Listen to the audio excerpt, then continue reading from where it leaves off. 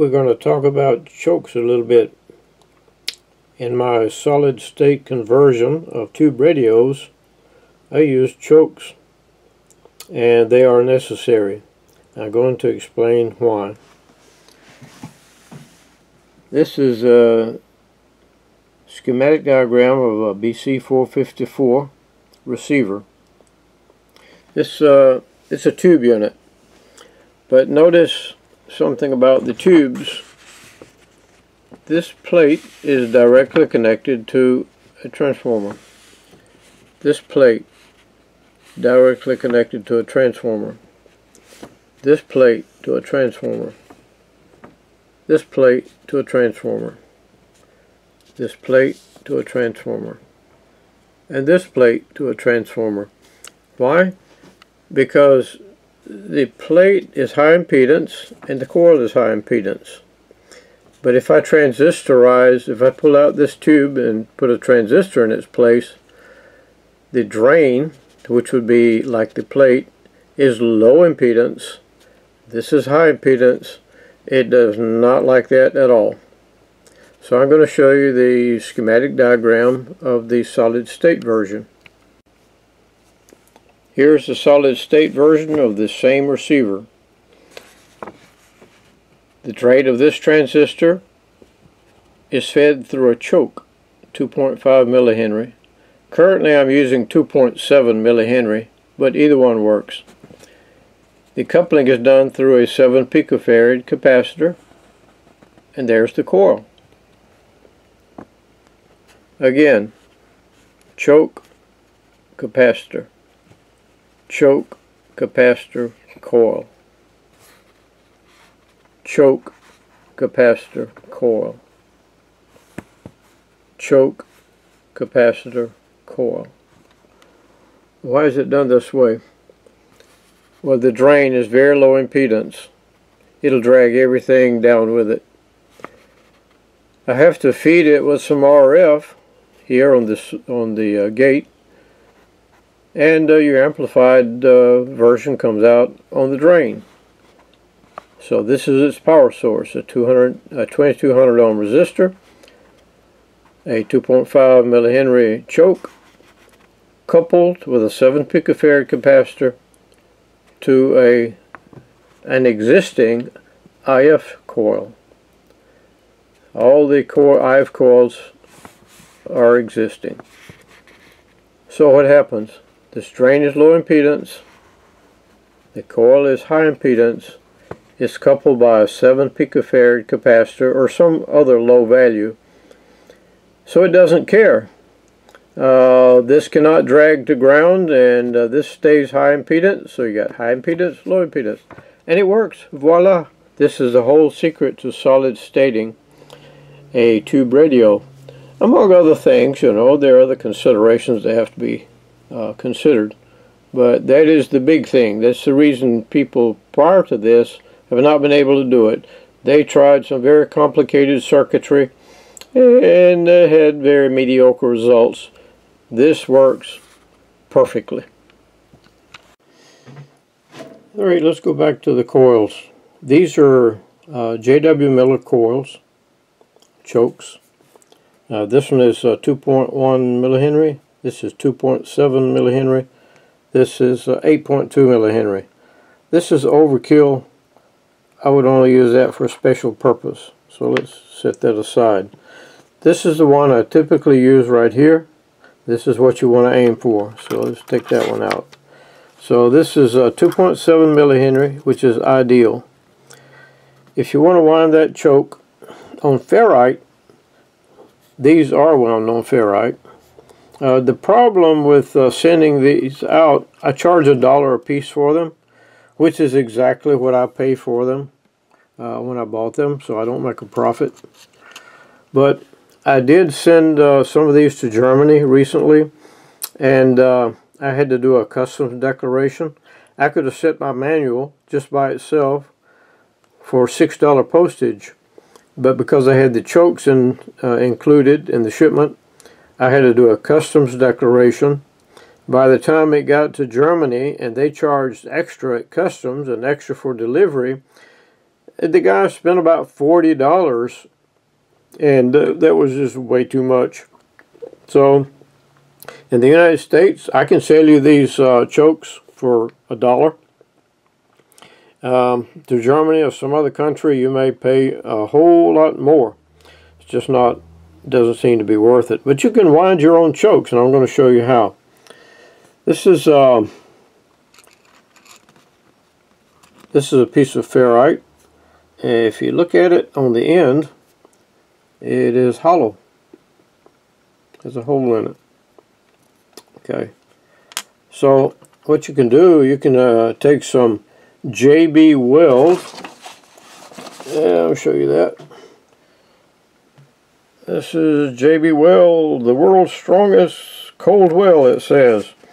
This is the gray colored steel reinforced epoxy, and it will adhere to metal like crazy. You have to grind this stuff off. So if I put a little bit of JB Weld on this wire and insert it, and a little bit on this side and insert it, and then leave a little separation so they don't touch, you'll wind up with this. This has been glued in place. You see the end of it.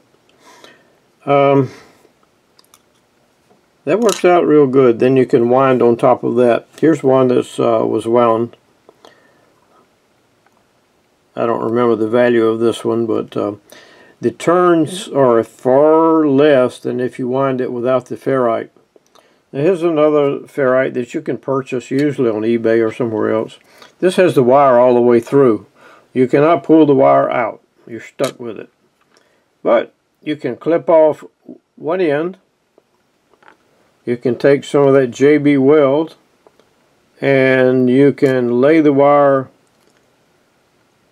on the side of it, and they will not be touching. And when that dries, you can wind your coil on it. What is this? Okay, I'll show you that later. My favorite way is to wind them without the ferrite.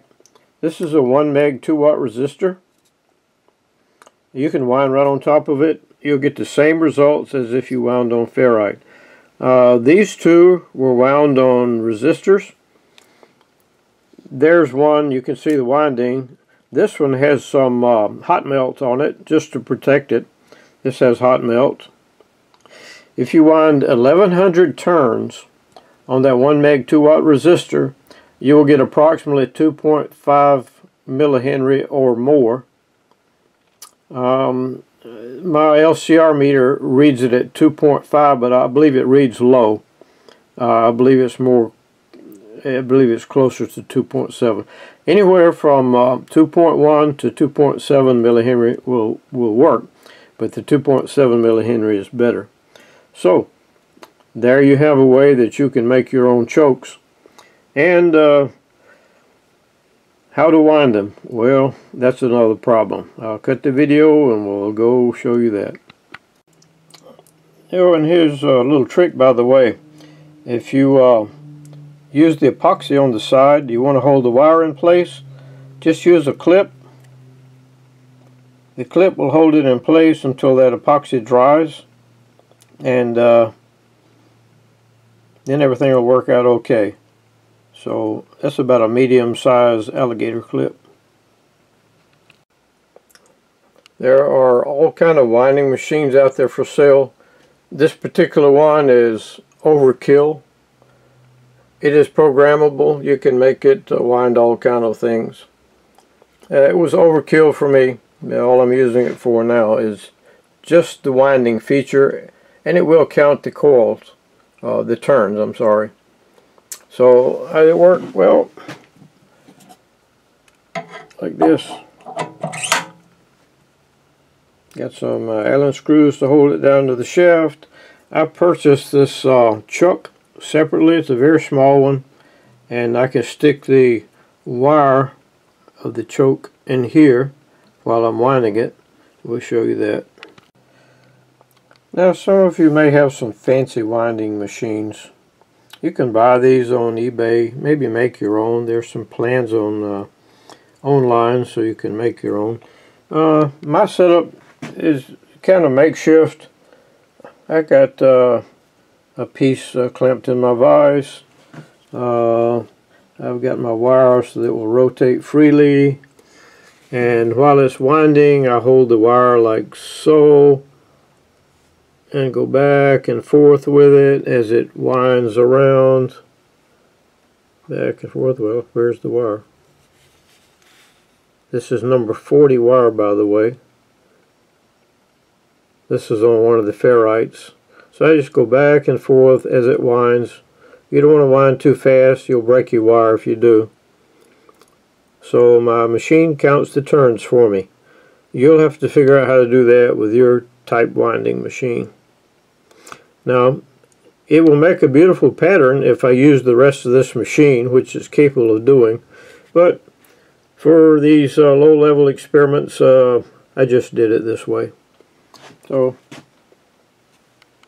that's my stupid setup right here. Your setup should be better than that. Alright, well, that's my story. You can wind your own chokes. That's the way to do it. And if you do a solid state project and you're not in the United States, I'll send you this instruction right here.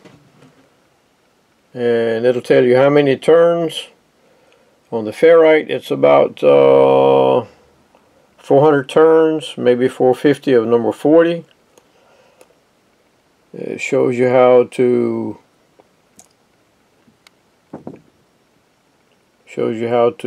weld the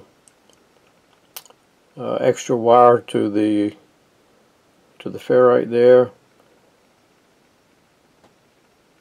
A little illustration to help you. This is the one you're winding on a 1 megohm resistor. That's about 1100 turns of number 40 enamel wire. So you get one of these little instruction sheets also. And that will keep us from having to charge you so much money just to send the chokes. Alright guys, enjoy your project. Got any questions, let me know in the comments below. KV4JT. And I'll leave my email address at the end of the video.